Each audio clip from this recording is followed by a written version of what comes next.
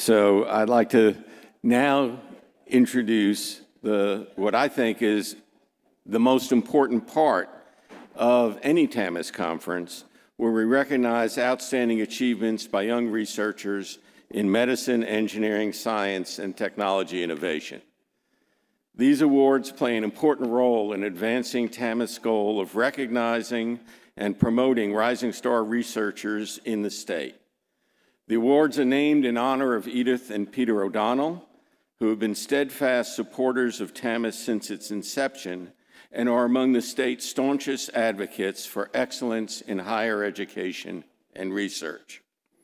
The awards are supported through the O'Donnell Endowment, and we'd like to acknowledge and thank the O'Donnell Endowment donors for their generous contributions to this endowment, which allows us to give these awards. The awards committee is composed of 12 TAMEST members serving on 4 different committees, one for each of the awards. There were a total in 2019 of 58 nominations for the awards, for the 4 awards, 16 of which were renominations. So renominations seem to occur quite a bit. It's a very competitive award system. Subcommittees select finalists to advance the external review stage, where National Academies members outside of Texas review the finalists' materials and submit their comments to help make the decision for the subcommittees and for the committee as a whole. The Technology Innovation Committee, which I head, naturally has a different procedure. We conduct site evaluation visits to the sites of the finalists, and the competition is quite severe. The majority of awards recipients have been nominated in previous years, as I've said. After a thorough review of the candidates, the awards committee recommends the awards recipients to be submitted to the Nobel Laureates Committee. The Nobel Laureates Committee is chaired by Dr. Joseph Goldstein, who reviews the recommended recipients and submits their endorsement to the TAMEST board for the final approval. So there are many steps that go through to get this award. We would like to thank all of the awards committee and Nobel Laureate Committee members who participated this year. There was quite a bit of work. Each of the medals that's awarded has a distinct pattern reflective of the discipline. And these awards are presented to the recipients at the annual O'Donnell Awards dinner, which will be held later this evening. And there's a big treat. We always have a nice video. For those of you like me who are going to have trouble understanding the technology that they're presenting, the video will help later on. Okay? As the committee chair for the 2019 O'Donnell Awards Committee, I'm proud to announce the award recipients, and perhaps you can come up here and sit. It'll make it quicker later on, okay? In order of their presentations, for the category of medicine, it's Dr. Ralph DeBerardinis, the University of Texas Southwestern Medical Center. For engineering, Dr. Hal Alper of the University of Texas at Austin. For science, Dr. Julie Pfeiffer, the University of Texas Southwestern Medical Center. And for technology innovation, Dr. Terrence F. Alger, II from Southwest Research Institute.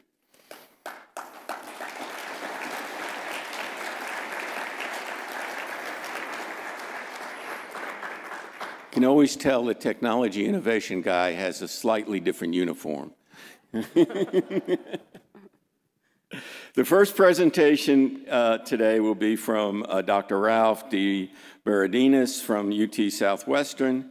He is chief of the Division of Pediatric Genetics and Metabolism at UT Southwestern and director of the Genetic and Metabolic Disease Program at Children's Medical Center Research Institute at UT Southwestern.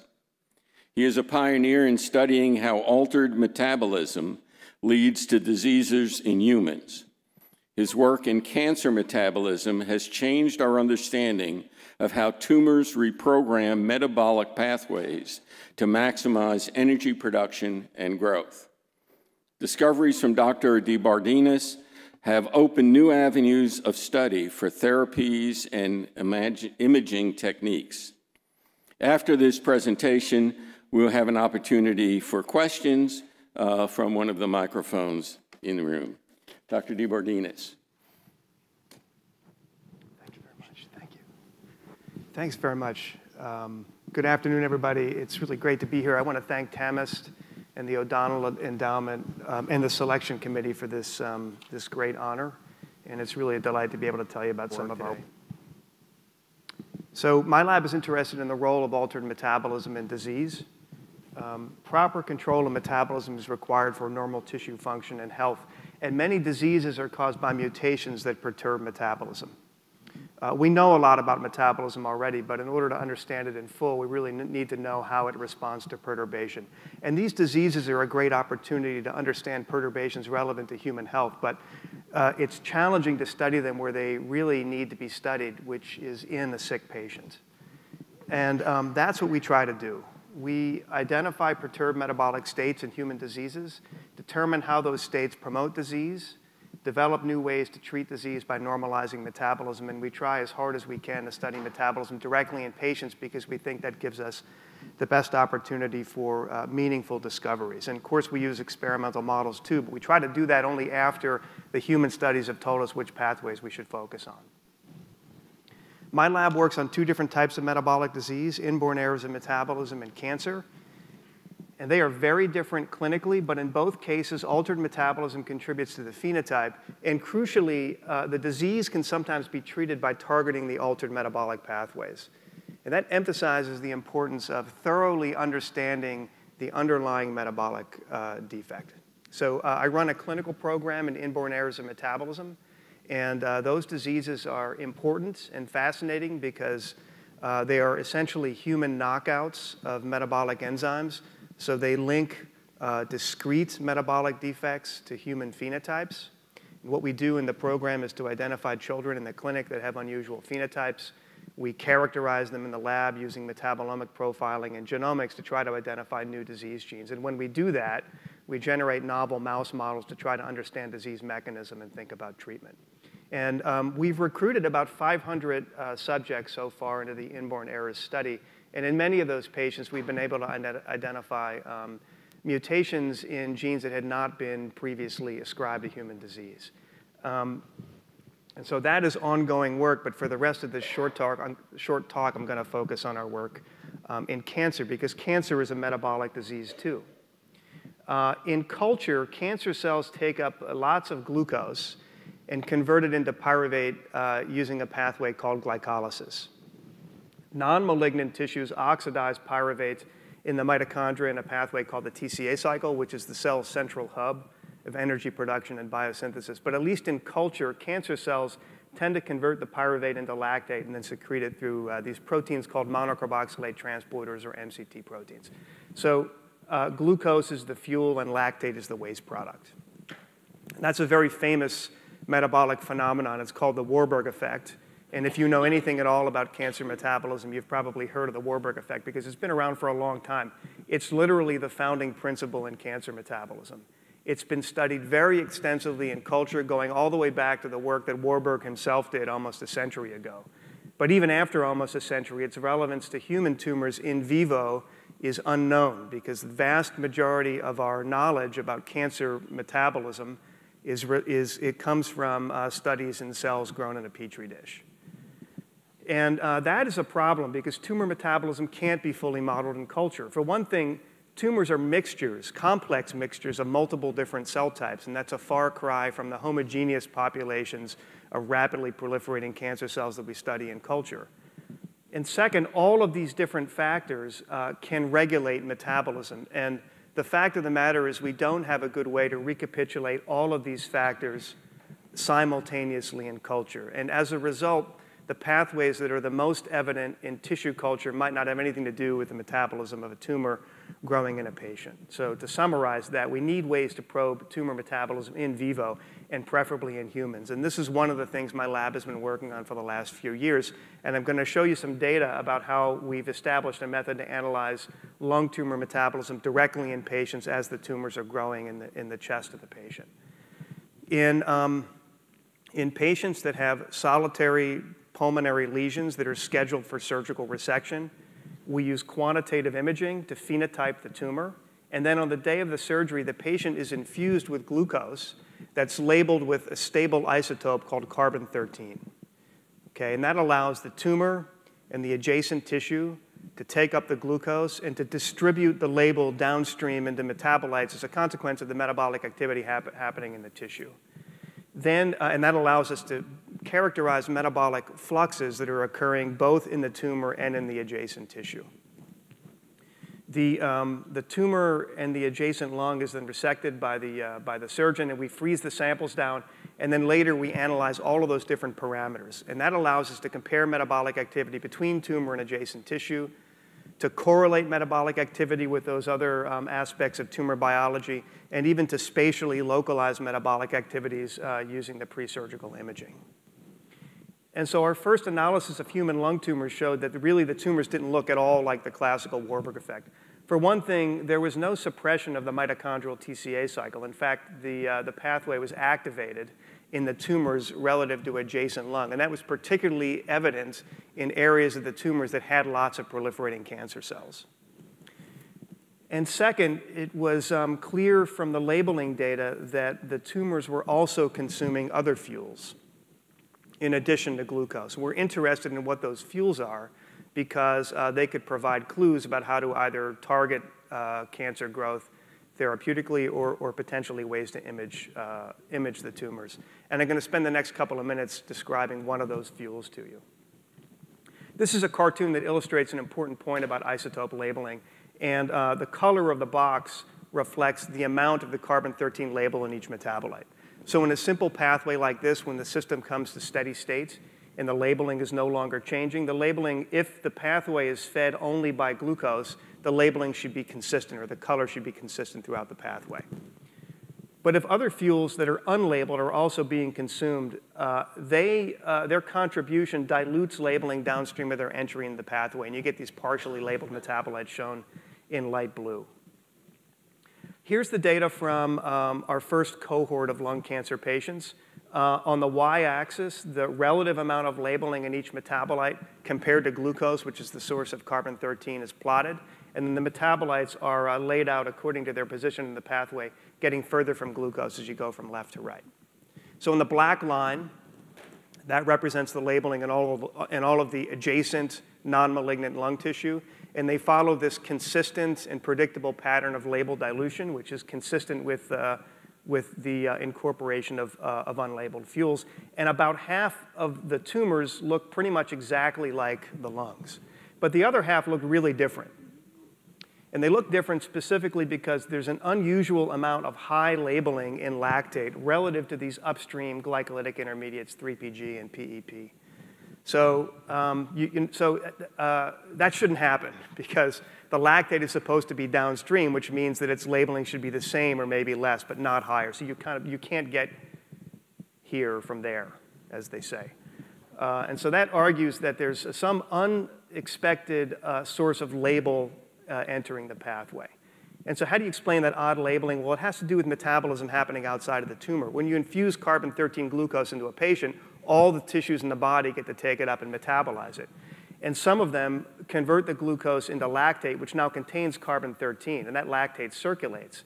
If some of it goes into the tumor, then you get a labeling pattern where the labeling is high and then low and then high again. So high, then low, then high again. And that led to the hypothesis that lactate was being used as a fuel in these tumors. And that's a testable hypothesis. You just change the clinical protocol so that now you infuse carbon-13 lactate instead of carbon-13 glucose, and then resect the tumor and analyze carbon-13 labeling. In this experiment, there's two ways for the carbon-13 to go into the tumor. First, through the red pathway, involving entry through these MCT proteins, or through the gray pathway where lactate is converted to glucose in the liver and then glucose enters via the gray pathway. But it's the relative amount of label in these red intermediates compared to the gray intermediates that reports the dominant route of entry into the tumor. And it was quite clear from the data that there's very little entry of carbon coming from the gray pathway, whereas the red intermediates shown here are more highly labeled. And that indicates that lactate is transmitting label into the tumor via the red pathway. Now, I mentioned before that tumors are complex mixtures of malignant cells and non-malignant cells. We wanted to test whether cancer cells themselves can take up lactate and use it as a fuel. And so in order to do that, we generated xenograft tumors in mice derived from a cell line that transports lactate through this protein called MCT1. We engineered these cells in culture to lack MCT1 using CRISPR, and then we implanted the tumors, the cells, grew tumors, and infused the mice with carbon-13 lactate, and then analyzed C13 labeling from metabolites that were extracted from the tumor. Now, in this experiment, if the cancer cells themselves are taking up lactate, the MCT1 knockout tumor should have blunted labeling. And that's what happened. You can see here in the controlled tumors the high level of labeling in all of these intermediates during a lactate infusion. And that labeling is essentially eliminated if you knock out MCT1. And that shows that cancer cells themselves can take up lactate from the circulation and use it as a carbon source. So that's not the Warburg effect. That's in some ways the opposite of the Warburg effect, because we can't fit the data unless you incorporate this arm where lactate is being used as a carbon source to feed the TCA cycle. And that indicates that lung tumors, as they grow in patients, are not particularly Warburg-like. They're actually quite oxidative. And they consume multiple fuels, which include glucose and lactate and probably other fuels as well. So lung tumors in humans are oxidative. And the next question then was, how does that compare to other tumors growing in other parts of the body in patients? So the nice thing about these C13 infusions is that they're versatile. And you can infuse patients with many different types of cancer, as we've now done around UT Southwestern in about a dozen different types of cancer. And because the labeling technique is consistent from study to study, you can begin to compare the labeling data from one type of cancer to another type of cancer. And I'm just going to close in the last couple of minutes by showing you a couple of pieces of data about this type of cancer, clear cell renal cell carcinoma, or ccRCC, because it provides contrast with what I just told you about lung tumors. So ccRCC is the most common form of kidney cancer in patients. And this is the tumor from one of our patients. It's been butterflied open. You can see the kidney here. And the tumor is this large mass that looks pale because of the intense amount of lipid deposition that's characteristic of this disease. In fact, the name clear cell comes from the histology. The cancer cells in these tumors have this abundant, clear-appearing cytoplasm because of all the lipid deposition. And that's thought to be an aspect of reprogramming of glucose metabolism. That reprogramming is hardwired by the genetics of these tumors, we think, because essentially all ccRCCs lose the tumor suppressor protein, which is called VHL. Normally, what VHL does is to suppress the activity of hypoxia-inducible transcription factors, or HIF proteins. And in the absence of VHL, these hypoxia transcription factors are constitutively active. And that drives the expression of enzymes that increase glycolysis and suppress oxidation of pyruvate. That is the normal physiological response to hypoxia. But what happens in the context of VHL loss is that the cells do that all the time. They're hardwired to do that because they've lost a VHL. Now, if we know this from preclinical models, but if that's also true in patient tumors, then the tumors really should have a Warburg effect. They should have high enrichment of the glycolytic intermediates and low enrichment in the Krebs cycle. So the data here show labeling data from ccRCC tumors compared to adjacent benign kidney tissue, and also from the lung tumors in the normal lung that I showed you before. The key piece of information here is that the glycolytic intermediates are higher in the kidney tumors than they are in the adjacent kidney, whereas you don't see that in the lung. And the lung tumors, we think, are less glycolytic. The lactate labeling is also interesting. It's no higher in the tumor than it is in the kidney, but that's not because of low labeling in the tumor. It's because the kidney is highly labeled. And you can see that there's a step up between the labeling of the glycolytic intermediates when you get to lactate in the kidney. That's because we think the lactate is also taking up circulating labeled lactate, whereas the kidneys don't do that. The tumors, rather, don't do that. They have consistent labeling throughout the pathway, and that's consistent with activation of glycolysis. The TCA cycle metabolites show exactly the opposite pattern, with suppressed labeling in the TCA cycle intermediates in the CCRCCs relative to the normal kidney, whereas you see an enhancement of labeling in those metabolites in the tumor. So that is all to say that the kidney tumors are glycolytic, and the lung tumors are not particularly glycolytic. Actually, that's even easier to see if you normalize the labeling data to labeling in pyruvate, which is right upstream of the TCA cycle. In this normalized data, I'm showing you information that comes from CCRCC in red, and then in tumors that come from the brain or the lung of patients shown in blue and gray.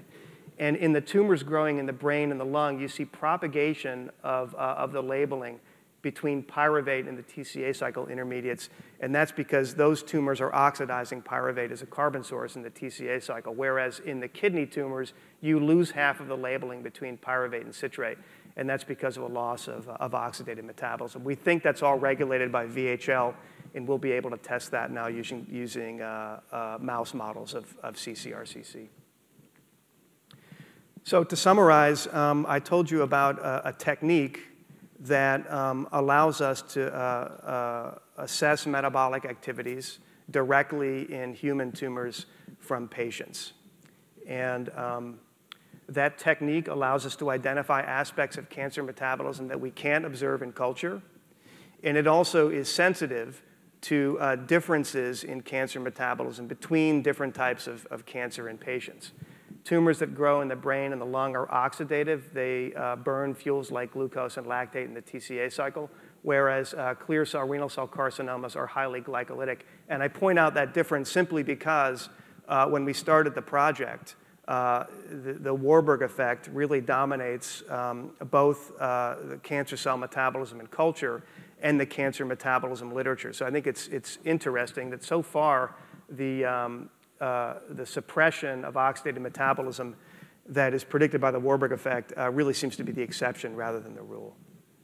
So going forward, the most pressing question for us now is to use this technique to identify aspects of tumor metabolism that support cancer progression. All of the data I've shown you so far has come from primary treatment-naive tumors.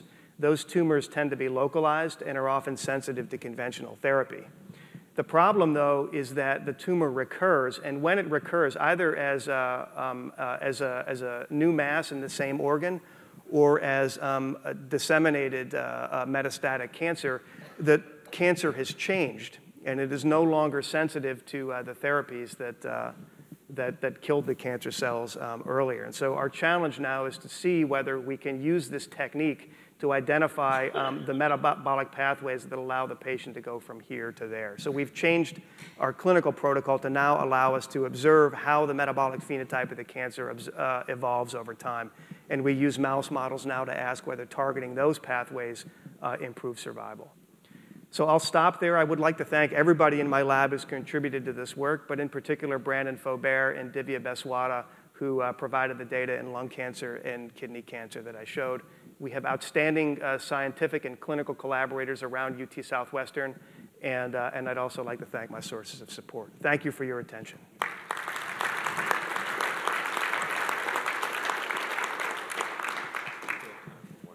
Okay. Ralph, I just have one question, and that is, do you think you'll be able to distinguish a priori when you know there's a primary tumor of one type versus another, whether it's using the Warburg effect or the, I'll coin the term, the DeBerardinis effect? Yeah. You mean before doing the isotope tracing? Right, yeah. Yeah. So I mentioned briefly that we use all of this quantitative imaging. This really is, as it turns out, to be an engineering problem. Some of the aspects of the imaging, particularly the degree to which different areas of the tumor are perfused are predictive of the, let's say, lactate avid versus glucose avid phenotype. And so we need more data, but I'm hopeful that at some point we'll be able to either use the imaging techniques that we're already using or possibly additional non-invasive techniques like a lactate PET tracer that would allow us to differentiate those tumors without having to do the carbon-13 infusion each time. Ralph, just regarding the, it sort of relates to the question Devo asked, but I'm wondering, first of all, how confident you are that you're not going to see more heterogeneity even within a tissue type within the tumor. And the second kind of relates to that, which would just be genetic mechanisms. So what you presume that there are transporters that might be upregulated and pathways that could also be identified as you sample tumors, yeah, without even having to go through the labeling potentially. I don't know. Right. I mean, I think we don't know how predictive all of these the different pre-surgical techniques are going to be until we've acquired more data. However, it's clear that every aspect of every parameter that I described is heterogeneous, even within individual tumors. The imaging features are heterogeneous. The metabolic features are heterogeneous. And so I'm encouraged by the fact that often the metabolic features correlate with the imaging features. That's important because, although I didn't show you the data, some of the metabolic features predict how aggressive the tumor will be. And if we can hone in on tumors that contain, where at least part of the tumor expresses that metabolic phenotype, then that would potentially allow you to stratify different tumors into different therapies. Very good. Okay, thanks. Thank you very much. Thank you.